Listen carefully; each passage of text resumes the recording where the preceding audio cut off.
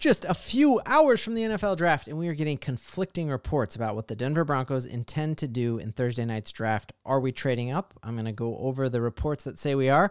Are we trading back? I'll go over the reports that say we're trading back. And are we going to draft at 12? I'll go over some of those, and I'll give my takes on it as well. If you're new to this channel, my name is Ben. I break down all things Denver sports. I love doing this, and if you like Denver Broncos content, helps me out a lot if you like and subscribe. So a lot of times I feel the imposter syndrome. Like, man, I was the third string running back on Huron Middle School's football team. What am I doing talking about football?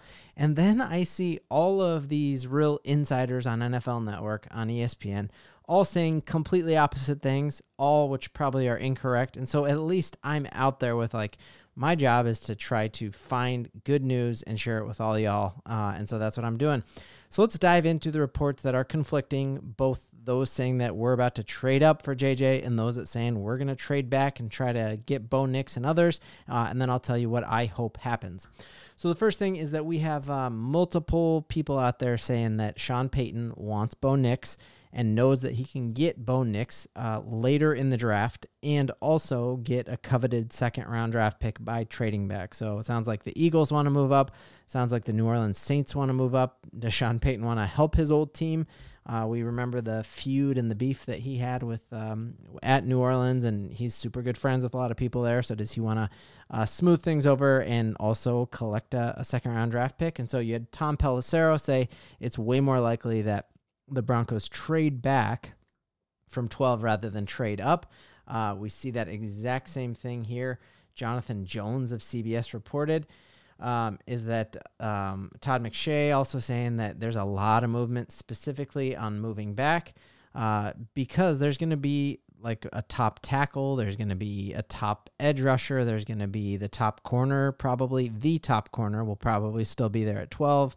We signed a veteran corner. We are really high on Riley Moss, obviously McMillian, Pat Surtain. We're in a really good shape there. And so if Sean Payton indeed wants Bo Nix, trading back is smart. Now you see dudes like D-Mac who say that is the dumbest thing ever, that it shows that you're not truly committed to Bo Nix if you are trading back. But I think, like, if you know without a shadow of the doubt that Bo Nix is your dude and that he's going to be there at 25 when you trade back, I don't think it shows a lack of commitment to him. And so I think that's not necessarily a dumb move, or it doesn't necessarily show that we aren't committed to him, as long as we still give him the same length of runway to try out and to show that he can be the dude. As long as we give him the same amount of time, the same amount of snaps at the 25th pick as we would if we drafted him at 12, I don't think there's anything wrong with trading back. In fact, I think that's kind of smart. I think that's kind of what the signing of Zach Wilson gives us the power to do, is that we know that a first-round quarterback is a 36% hit rate. And so, Bo Nix or JJ or any of those, 36% chance that they sign a second-round contract.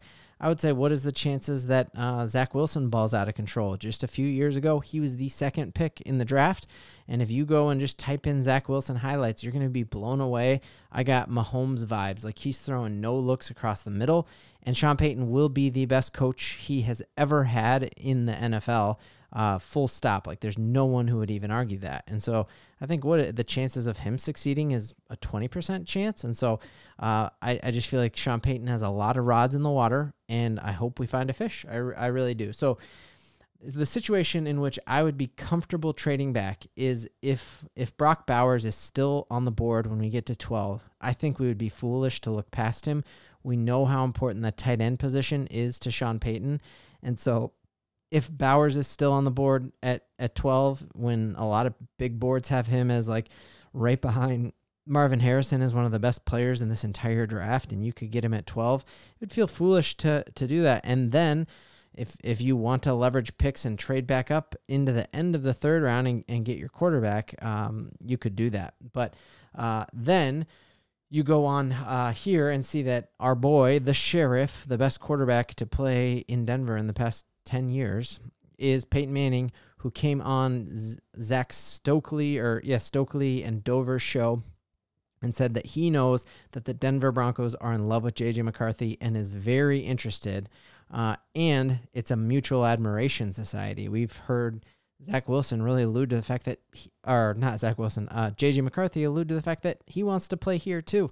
And so if they both love each other, I think, I trust Sean Payton to find the quarterback and do whatever it takes to get him, whether that is trade back if you're sure you can get him late in the draft, do it. But I think trading up to 4 or 5 we're going to have to give up too much, and I'm not cool with that. So if for some reason JJ McCarthy falls to 8 and Atlanta's pick is available and all you have to do is give up like a third, like Chicago did when they had to move up a couple picks, or when they moved back a couple picks, like if all we had to do is give up a third and a 4th round pick to move up to 8, I'd be totally cool doing that. But at the end of the day, I trust Sean Payton. I think he is batting about 90% here for the Broncos, and I trust he's going to continue to do that.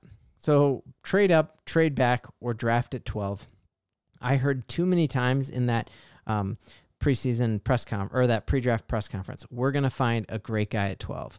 They didn't lock into saying we're going to find our quarterback at 12. They just said multiple times we're going to find a great talent at 12. And so I would be surprised if you look at Sean Payton. I think the stat is the past 7 drafts he's moved up and he's almost never moved back. And I just don't envision that happening when you need to change so much here. It really is going to rely on finding a star, and I think you will. Other news that has kind of been quashed is I do not envision this was the other report saying that we're going to trade up, and this was Peter Schrager of Good Morning Football. He was on with Pat McAfee and said that JJ McCarthy is very much in play for the Denver Broncos. So you got Peyton Manning and Peter Schrager saying JJ's in play, and then you got multiple others saying we're moving back. So who knows? This helps me not have the imposter syndrome because I have just as much of a clue as any of these. Y'all have just as much of a clue as any of these. And that's one of the great parts about Sean Payton is that his cards are right up against his chest and you're never going to see him, even if you're sitting courtside with him at the Denver Nuggets game. And I think that's a stark difference to where we've had in the past where you have multiple people who know all of our dirty laundry before it is spilled. And I like that about how they're running this ship. So Adam Schefter came out today and tweeted that the Denver Broncos have extended next year's 5th-round option on Pat Surtain, clearly showing that this is a brilliant pick. I remember how many people, including DMAC on 104.3 The Fan, said that picking Patrick Surtain was a nightmare. We should have picked Justin Fields. Well, look who is back for a 5th-year option. And then there are multiple reports that not only did he sign a 5th-year option, we'll do at least a 3-year extension of him, which would allow us to flex that Walter Penner Walmart money and front load all that in a signing bonus, which then spreads it out over the 3 years and reduces a cap hit. So we're going to have the highest paid corner in the league, but not have the cap hit that we would if we structured the contract normally. And I like that a lot. I also think this signals that Patrick Surtain will not be involved in a move up for JJ McCarthy. So if we are moving up for him, it will not be Surtain packaged in there, or we probably would not have done this. The next team he would go to would probably do that and not us. So I think very, very interesting tell there. I also think just what we've done at corner this year in adding Wallace out of Pittsburgh shows that we probably will not be picking a cornerback in the 1st round of the draft pick. That with Riley Moss coming on, feeling great about that. And obviously Surtain, McMillian, feel really good about that as well. So cannot wait for Thursday night. Make sure you are here. Make sure you're subbed. And it's going to be an absolute blast. Got some special things in store for all y'all. And I'm about to pull a Jamal Murray over Anthony Davis. 4, 3, 2, giddy up. Oh, guys, yes, that is good news. That is neat stuff.